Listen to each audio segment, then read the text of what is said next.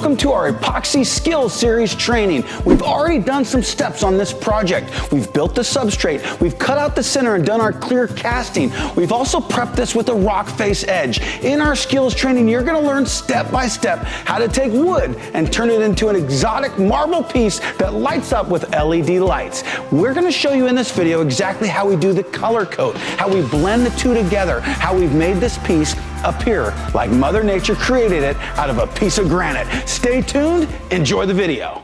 Remember, when you subscribe to our channel, click on the red subscribe button and be sure to ring the bell so you get notified every time we have a new video. Thanks again.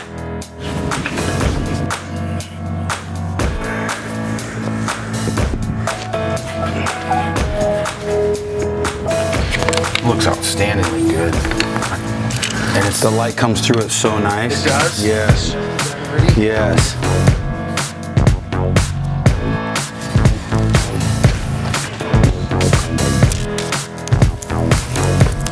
I don't want to drip on this part of my table, so I'm just masking it off. Okay, on this piece, I was considering honing it, but I don't know. I don't know if I want to now that I saw how that light comes through. It might look better totally clear. So let's go a little bit more wild with this. We're gonna see what it looks like, adding some dimension and some depth, and just playing with the colors that we already used, that white, the black, the copper, and we even have that violet pearl in there, a little bit of pink, a little bit of pearl. I say let's do it.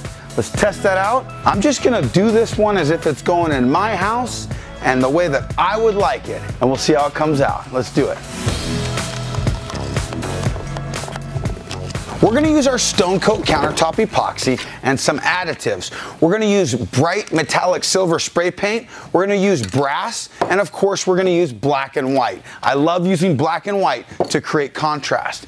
We're gonna use our deep silver and we're gonna mist that black spray paint to open up fractures. At least this is the plan. I always start with a plan in mind and morph and meld my options as we go. Okay, also what I'm gonna do is mix in the epoxy, our deep silver, our diamond dust, our white metallic, and our violet pearl. Those are going to be accents to give me what I'm looking for to match this crystallized quartz vein that's running through the center of this. I'm going to have a good time. We're going to mix up our epoxy, then we're going to create reservoirs. These reservoirs are going to hold some of our color. We're going to pour this color out randomly, and I think I'm going to use my hands. We're going to move this around knowing that our product really self-levels. Stone Coat Countertop Epoxy is designed to mimic Mother Nature and create natural stone over anything. Don't remodel your next project without watching this video. We're going to show you exactly how to create techniques simply using your hands. I'm going to come back tomorrow after I'm done with my color coats. I'm going to do a clear coat. What this accomplishes is a couple of things. I'm going to cover any additive like spray paint or our metallics or the alcohol, anything that's in the surface that I don't want as a finished countertop, that's going to be covered with our clear epoxy. That's important. You don't want any additives as your finished surface. It's also going to self-level, and any high or low point or where these two color coats join up, it's going to hide that seam. That's a pro tip, and that's how we get it done and get it flat. All right, we're going to... Okay, ready? All right. We're going to mix for 2 minutes. All right, guys, we're going to mix for 2 minutes using a drill. You want to make sure that you rub the bottom and the sides of the bucket. You want to keep... I can't do it. Remember this, guys, epoxy is easy when you have the steps. We've created a basics page teaching you step by step how to do this epoxy process from scratch. Check it out at stonecoatcountertops.com and we'll see you on our epoxy basics page.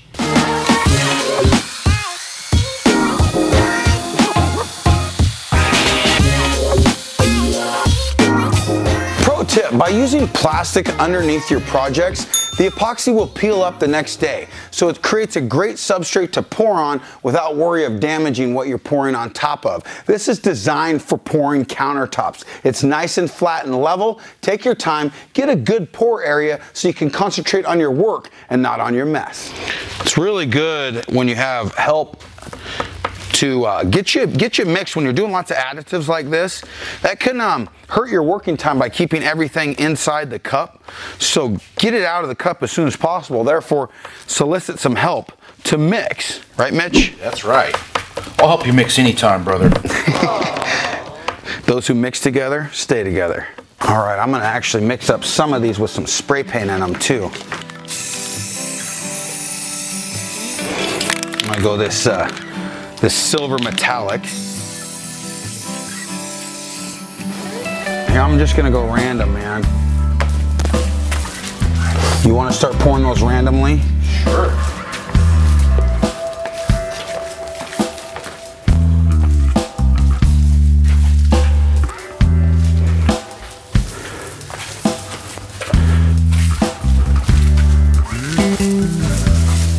Moving the color is the fun part. I'm just gonna use my hands and move it. Actually, you know what I'm gonna use? I'm gonna use a paper towel. I'm gonna move this around with a paper towel just to get the colors integrated. Step back and check it out and then add color from that point. Here we go.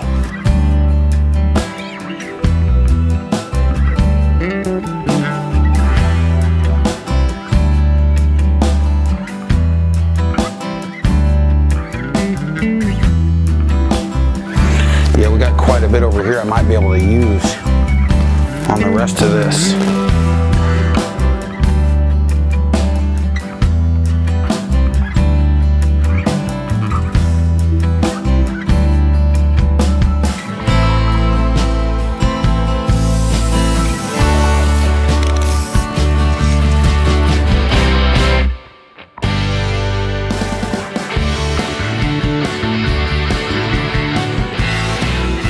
This is going to be really pretty.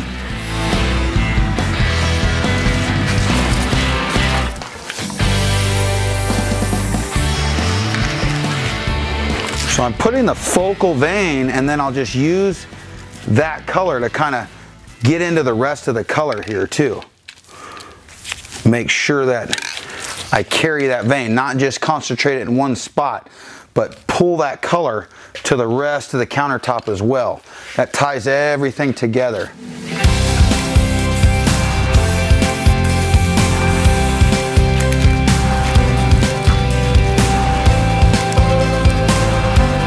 Here's some of that bright silver.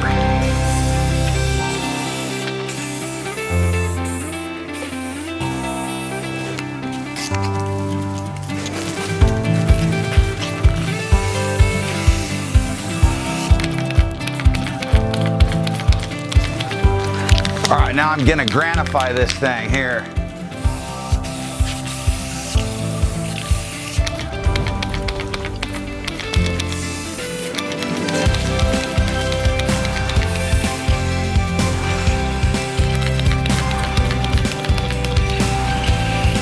I'm gonna spray some more silver in this too.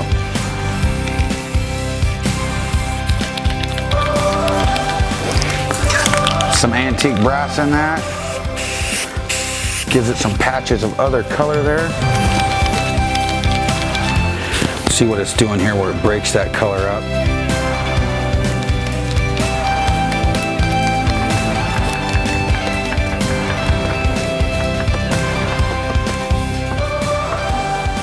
I'm going to take all these colors now, just really rub this edge.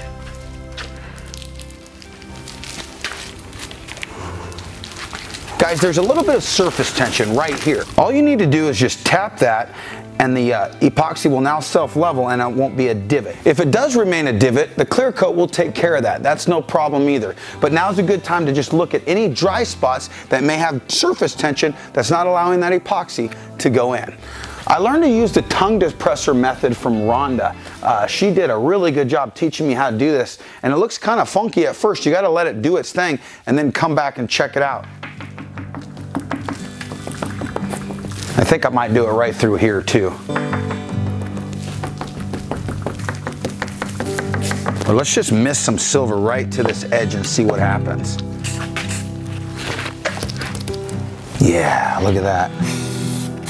And then just tap it.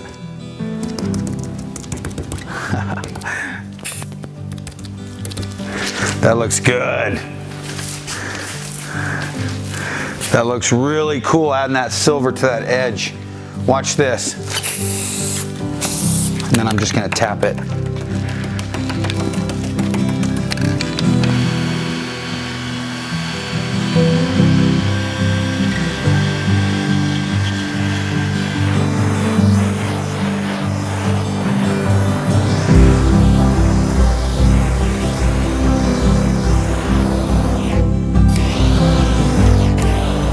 I'm gonna peel the tape in about 3 hours. As this is gelled up but not hard, I'll peel that tape and I'll probably use a popsicle stick to kind of bring the two pieces together so it looks like a tear of quartz is in the center of this massively beautiful exotic granite. All right, we'll see you in a few minutes. Actually, a few hours on my end and like seconds on yours.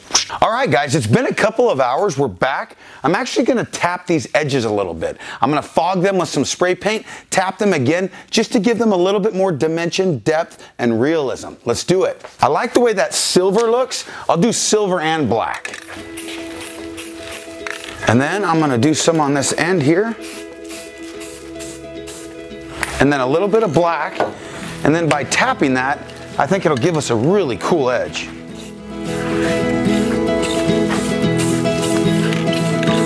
Okay, let's do it.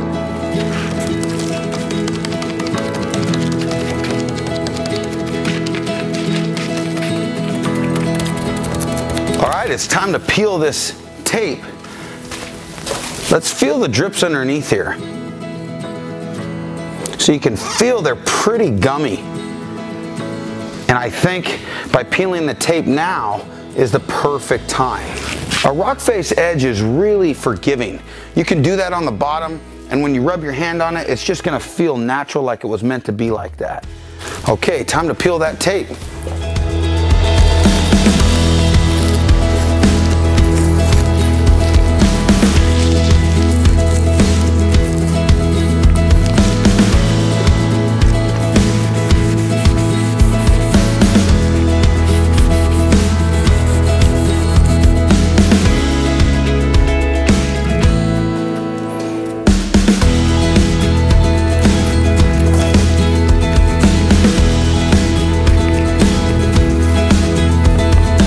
Okay, let me get my heat gun out, heat this up a little bit.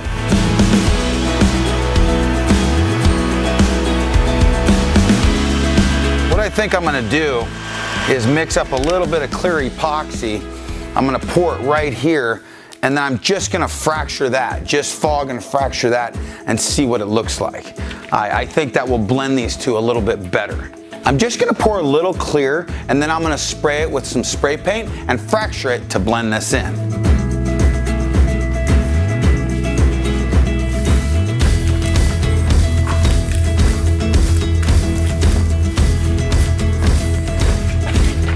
I'm gonna switch to some cleaner gloves. Now that I've taken the tape off, it just doesn't seem to be a perfect match, so we're gonna work on that.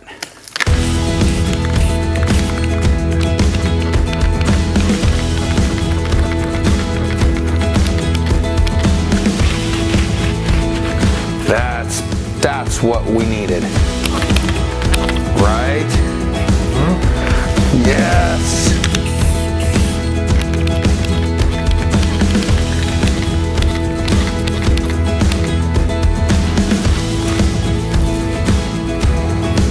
Oh, that looks good. Watch this.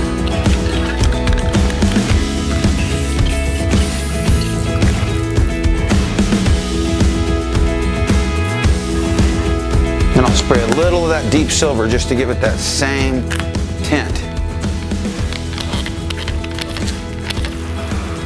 Yes. I think I'm just gonna put this down here just to block it from flowing. Just put that, and then I'll just push it so it doesn't want to flow any more than that. I like that. I'll come back tomorrow and sand it. We'll put a clear on. Guys, we got the color coat down and there's a few more steps to go. We have all the videos from starting the substrate to finishing it like a pro. If you want to learn how to do a matte finish, if you want to learn how to do your clear coat, if you want to learn how to install, check it out at stonecoatcountertops.com. Until next time, from Stone Coat Countertops, you got this. We'll see you on the next video.